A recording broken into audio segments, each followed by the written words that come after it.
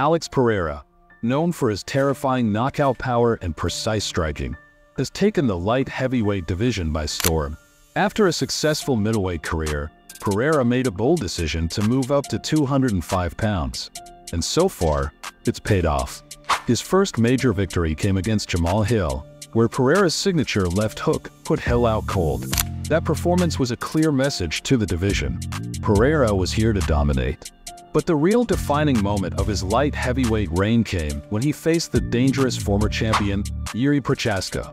Many doubted Pereira's ability to stand up to Jiří's pressure and unpredictability, but once again, his power prevailed. With calculated precision, he secured a knockout victory that left no question. Pereira's power at light heavyweight is a force like no other. Since making the move, Pereira has remained undefeated, and his striking has only gotten more lethal. Every fight, he delivers devastating finishes that leave both fans and analysts stunned. But the question now remains, will Khalil Rountree be the one to stop him? When you get someone who's that much better than everybody else at one skill, it's just such an extraordinary thing. And when every fight starts standing up, when you're dealing with a guy where the consequences are so great, when it comes to a guy like Politan, and he's just so different than anybody else. Khalil Rountree's rise to a title shot has been nothing short of incredible. After facing ups and downs early in his career, Rountree has emerged with a 5-fight win streak that's turned heads in the light heavyweight division. His victories over Modestas Bukauskas and Anthony Smith prove that he belongs among the elite. If it wasn't one instrument, it was another instrument, and before you know it, he was like mastering all of them. In his fight against Bukauskas, Rountree's brutal leg kicks forced a stoppage, showcasing his devastating Muay Thai skills. And when he faced, the man can put people's lights out. But this journey hasn't been without setbacks.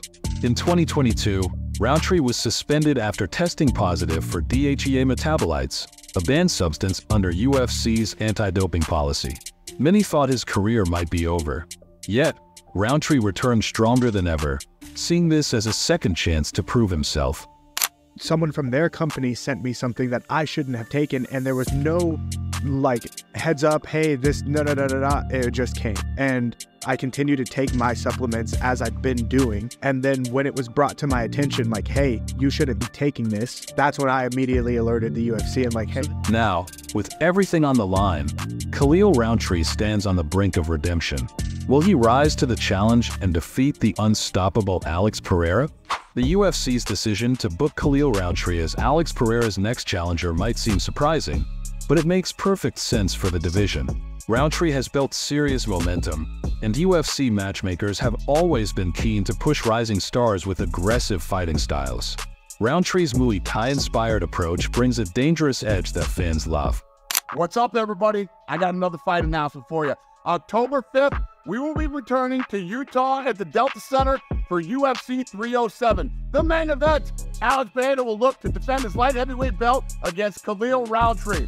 Pereira is on a tear and looking to make his third title defense this year. Each of his last 3 fights have ended in knockouts, beating previous champs Jamal Hill and Jiří Procházka twice. He will face Khalil Rountree, who is on a 5-fight win streak, with 4 of those ending in knockouts. With Alex Pereira dominating the light heavyweight division, fresh challengers are needed to keep the competition exciting. And Rountree is no ordinary contender.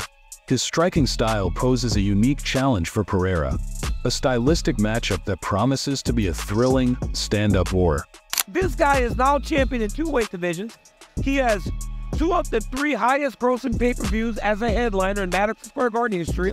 He's only got about 7 UFC fights. Beaten 4 champions. He's beaten 4 champions.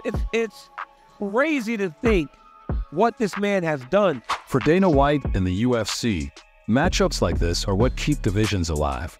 Rountree represents an unpredictable threat to Pereira's reign, and the UFC knows that anything can happen when 2 explosive strikers meet in the octagon.